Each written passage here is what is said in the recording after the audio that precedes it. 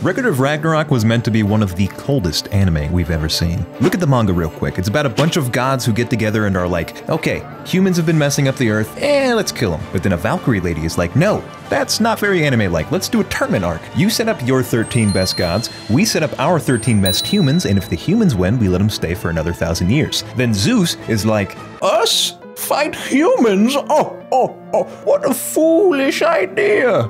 I am Zeus. I fuck with dragons. I slay titans. Are you chicken?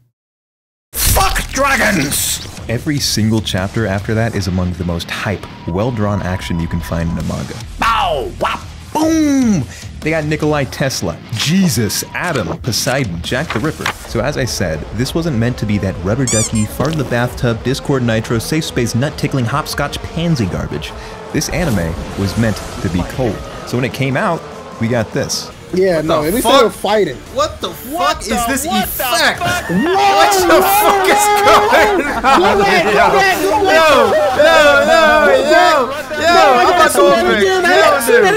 What happened? Enter Booger Nuts Productions, the studio who made the anime. With the exception of a few, Booger Nuts Productions isn't known for making good shows. In fact, they're guilty of making Wonder Momo, which is considered one of the most awful anime of all time. What do you have to say for yourself, Booger Nuts? It wasn't my fault, I swear! It was Netflix! Netflix. You licensed the anime, correct? Mm-hmm. Then you're the one who slapped the big fat logo on the show. So, well, yeah.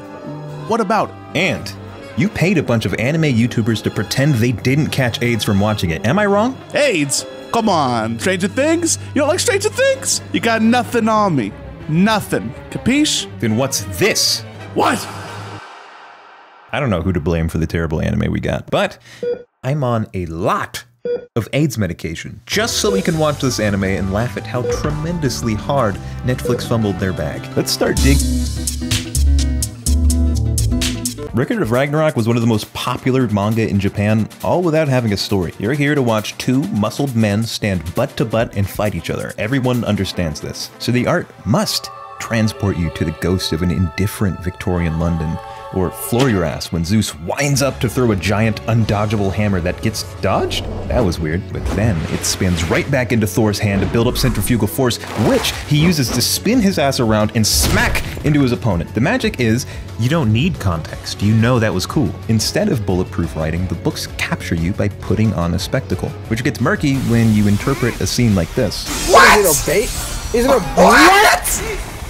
What the fuck is he doing? What's going on? Oh. Lubu was not supposed to do that. If the show doesn't have a great story, nor an awesome main character, and instead lures people in with its fights, that gives you a pretty good list of things to not fuck up. Oh no. This show made me realize that if you don't like a fight, it's probably one of two things: bad pacing and bad animation. Record of Ragnarok has mastered fucking up both. When things are moving, they don't look good. When things aren't moving, we call that Record of Ragnarok. They shake JPEGs so you know that impacts are powerful instead of drawing powerful impacts. Instead of saying scenes, my friends started saying slides, which I didn't even notice for a couple hours. The ultimate fight of the series, the one that every manga reader fawned over. Men peed, men creamed at the sight of this one. It's low-key supposed to be the climax of season 1.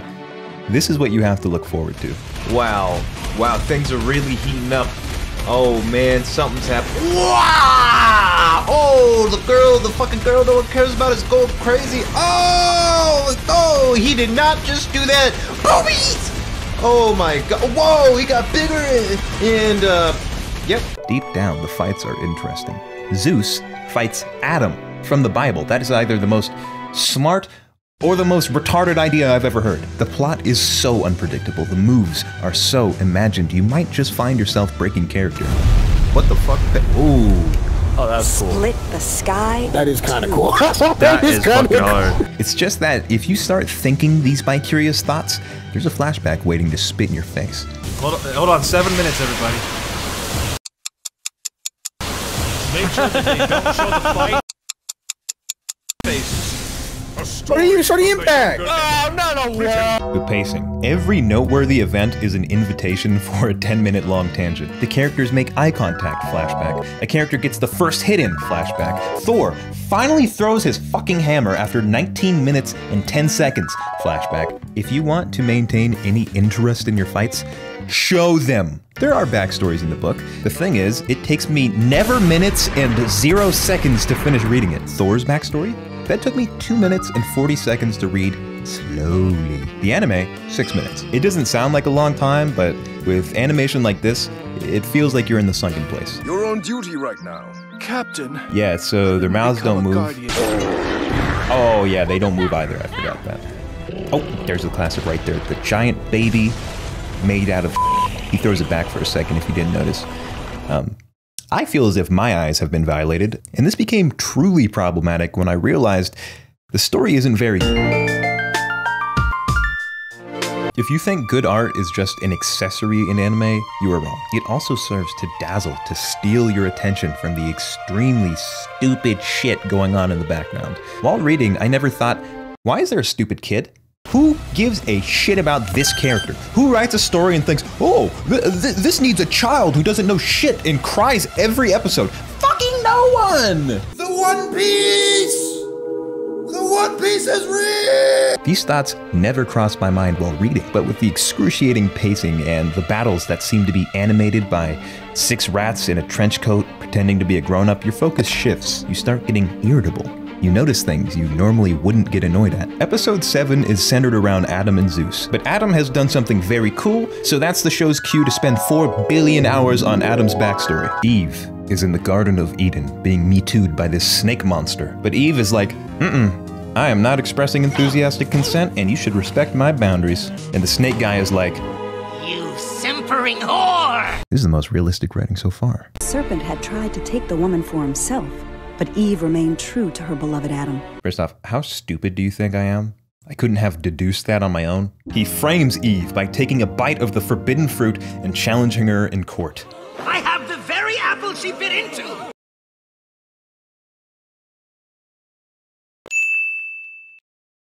Your Honor?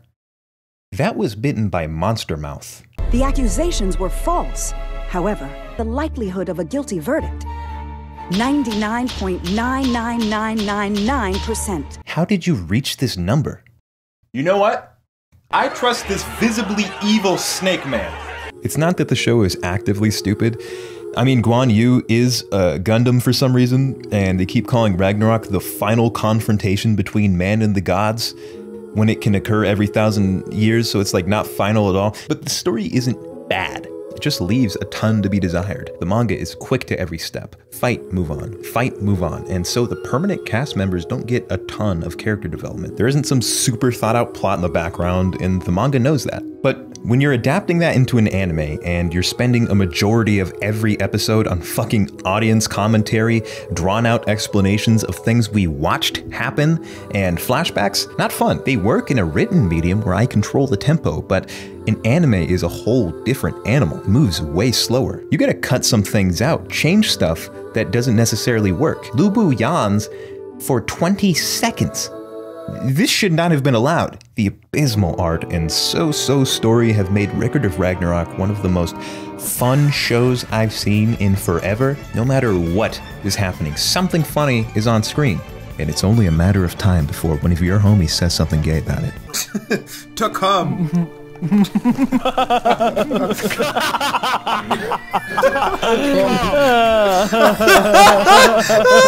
The concept really is cool. A lot of bad animation and annoying pauses can't change that. If you let the show ride and you don't focus too much on what's happening, I promise it's entertaining. Until you leave that Discord call and it's just you and this shitty ass anime. We could leave it at that, but I think I have to talk about the When an anime looks like this, I see endless excuses. Usually the classic, why don't you draw an anime instead? And that's a weird thing to say, because it's so fucking stupid. For Record of Ragnarok in particular, I kept seeing this claim that the studio only had 2 months to animate the entire show. Oh, I didn't know that. What's your source? Word of mouth. I've seen like 9 guys saying stuff like this, and somehow 0 guys saying That's fucking stupid. I wonder why they do things like that. Assume this is true. They were under an extremely tight production schedule. Let's normalize keeping shit in the oven if it ain't baked right. I know that animators are under an immense amount of stress. Deadlines, slave wages, verbal abuse. It's enough to drive most people insane. But I don't want to talk to those guys right now. I want to talk to their manager. If you pay your slaves more, you might be able to make hella money. I've seen what happens when you give hungry artists a chance to go wild. When ambition meets opportunity, when risks are commonplace, you get art that weathers decades. This is not it. As someone who's editing this video right now, I see the reused frames and the assets being rotated and the horse. Holy shit. Holy fuck. And I think to myself, that's me trying to hit a deadline. When there's so many industry veterans working on the show, it only magnifies that suspicion. Booger nuts. No one is forcing you to make this anime. If you don't have the resources, if you can't give animators the time they need to make something special, maybe, well, someone has to animate this shit. The source material is dynamite. It should have gotten the One Punch Man treatment. If that's unrealistic, at the very least, do you know what this anime should look like? Tom and fucking Jerry.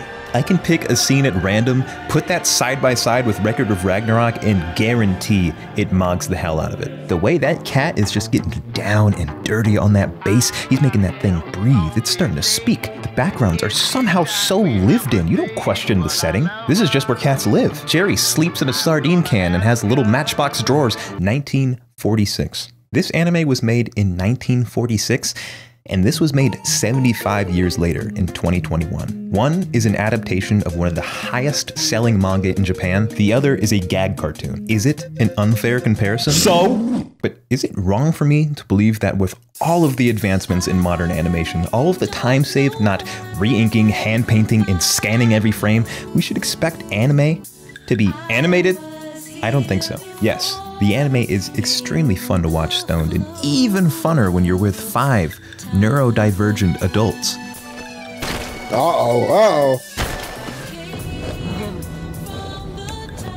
You bastard! But it's a shame that's the only way I can enjoy the show. Subscribe. I do stuff like this all the time. And leave a comment. I respond to those.